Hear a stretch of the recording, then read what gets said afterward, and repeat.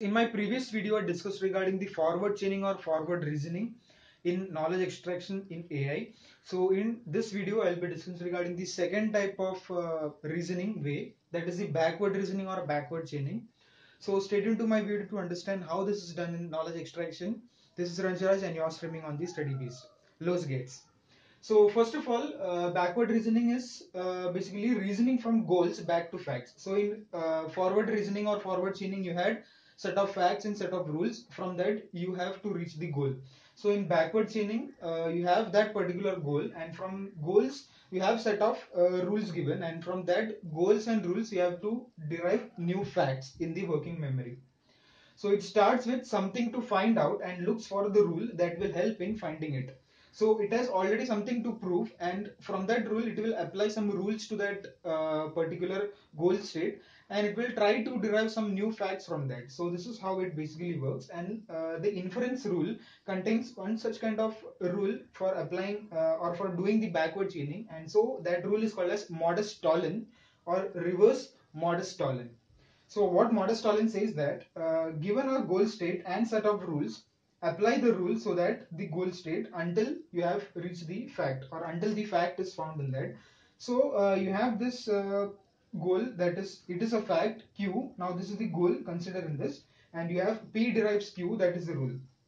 So according to Modus Tollen, you have Q and you have this P derives Q rule, and you can prove P. So this is the way it is written in Modus Tollen. So this is backward chaining, means from goals you have applied certain kind of rules, and from rules you are going back to facts.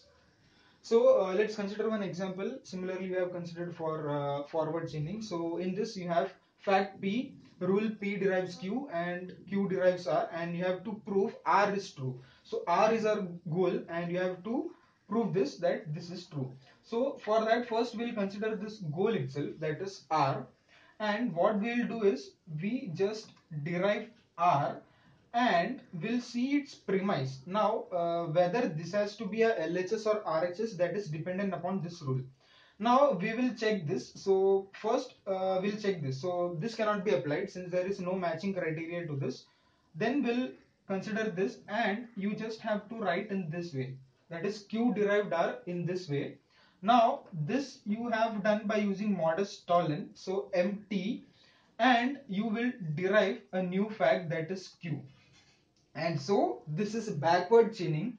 So you will put an arrow in this way, and you will forward it. Now you have one new fact in the working memory, that is Q.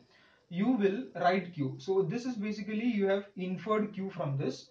You have Q here, and from this you have already used this, and now you have left with this one. So it will be P derives Q, and so you can infer this P here, and this is by using Modus Tollen and a arrow upwards. So it's like the statement, that is the goal state is true, and so you can write in this way, that is P derived Q, Q derived R, but in a backward way, or in this way, R Q P. So P derived Q, Q derived R in this way.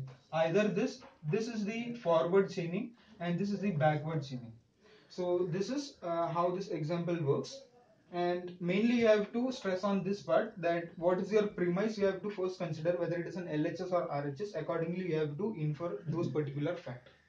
So there is an algorithm like we had for forward chaining. In backward chaining you have to apply the repeat loop and look for the rule who will find the fact in the working memory, and consider the premise of the rule. Premise in this case is left hand side or right hand side. So in this we'll consider only the right hand side, since we'll consider only the left hand side since we already have the right hand side in this.